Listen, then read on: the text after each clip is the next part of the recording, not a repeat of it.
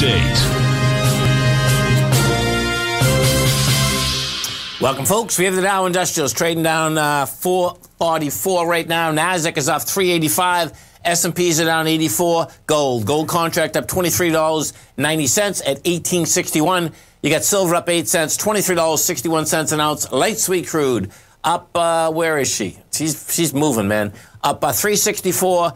$93.55 a barrel. Notes and bonds. The 10-year note up 18 ticks, trading 126.11. The 30-year up a full point at 152.20. And King Dollar. King Dollar is also up 526, 96.078. Euro is at 113. Yen is at 115.28. And the British pound is at 135 to 1 U.S. dollar. We get over and take a look at the S&P.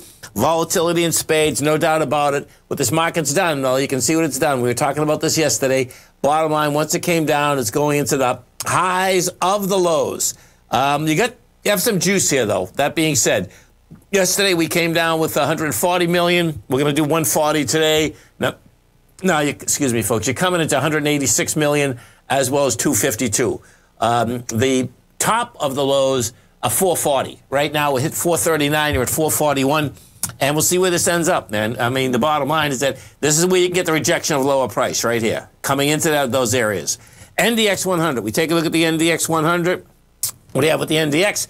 NDX, same type of setup. The difference is, and the NDX is definitely weaker, is that the NDX has already got into the highs of the lows, which is not good. Because when you dig into them like this, the bottom line is that if we're 348, it's already dug into it by 5 points. So that's saying that the NDX can get it down and test this high volume low.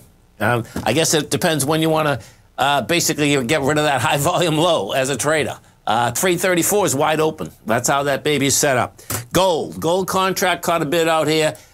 We had volume that finally came in yesterday. You get volume that's in there today.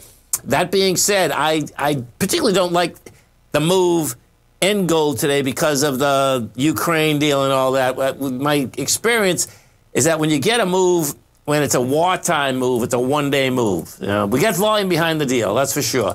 We got it yesterday, getting it today. We'll see where the rest of this shakes out. But the dollar's up also. Stay right there, folks. Come right back.